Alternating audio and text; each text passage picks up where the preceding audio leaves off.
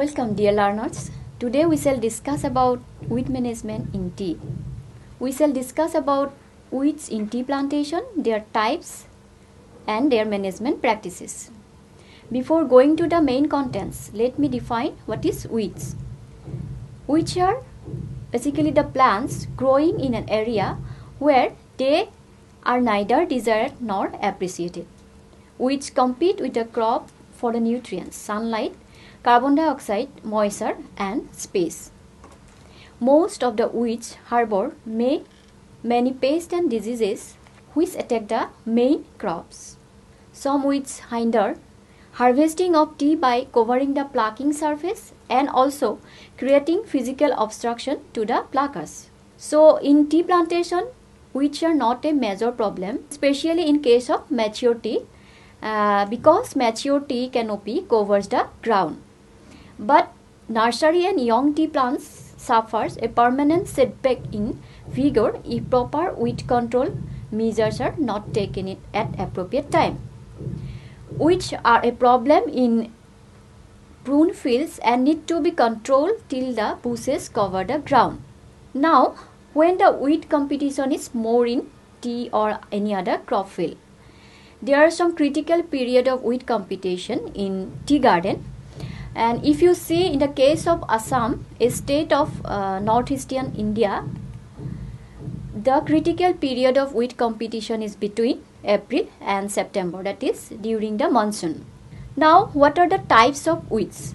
How these weeds are classified? Weeds are classified on the basis of duration of their life cycle as annuals, biennials and perennials. Morphologically, major weeds belong to either monocotyledonous, which are having narrow leaves, or dicotyledonous, which are having the broad leaves. Now, in tea garden, what types of weeds are normally seen?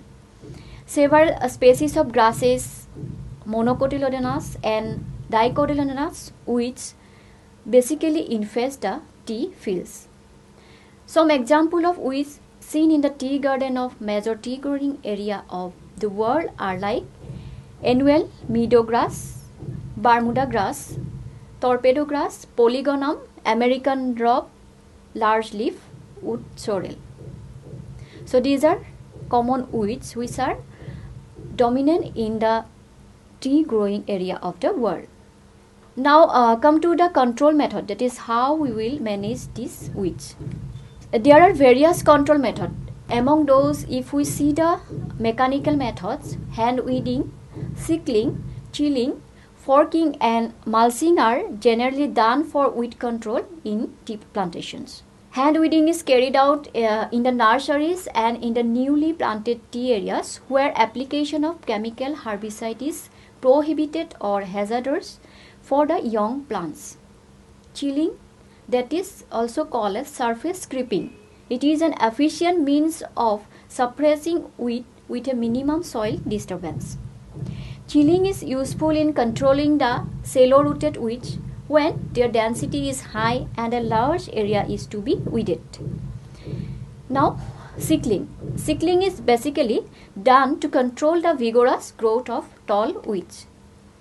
And deep-rooted weeds growing around the collar of the bushes can be removed by forking. Another important operation is mulching, which is very effective in controlling weed growth. The growth of weed has to be constantly checked before they reach the flowering phase. Therefore, the weeding should be done at least every 8 to 10 weeks so as to control them before they reach a height of 10 to 15 centimeter, which is also facilitate fertilizer application. The border areas of tea fields, roadsides, steep terrain, etc. should be kept weed free by slush weeding in order to avoid continuous dispersal of weed seeds to the adjoining tea fields. Now let's see the effect of weeds at different stages of tea plant. In tea plantation, weeds are seen from the nursery to the mature tea field. However, in mature tea field, the weed infestation is less, as I have mentioned earlier. Nursery and young tea plants are more susceptible to weed infestation. Therefore, proper weed control methods need to be followed. Generally, we should avoid the only chemical method of weed control as much as possible. In what happened in nursery plant, up to 6 months of planting of cuttings, application of chemical is strictly prohibited, totally prohibited. And rather, it is better to follow integrated weed management practices where manual, chemical, biological and ecological methods are combined in order to achieve cost-effective and eco-friendly weed management. So dear learners, we came to the end of the discussion, and it is seen that if proper management is not taken at proper time, weeds can create serious problem in the tea plantation.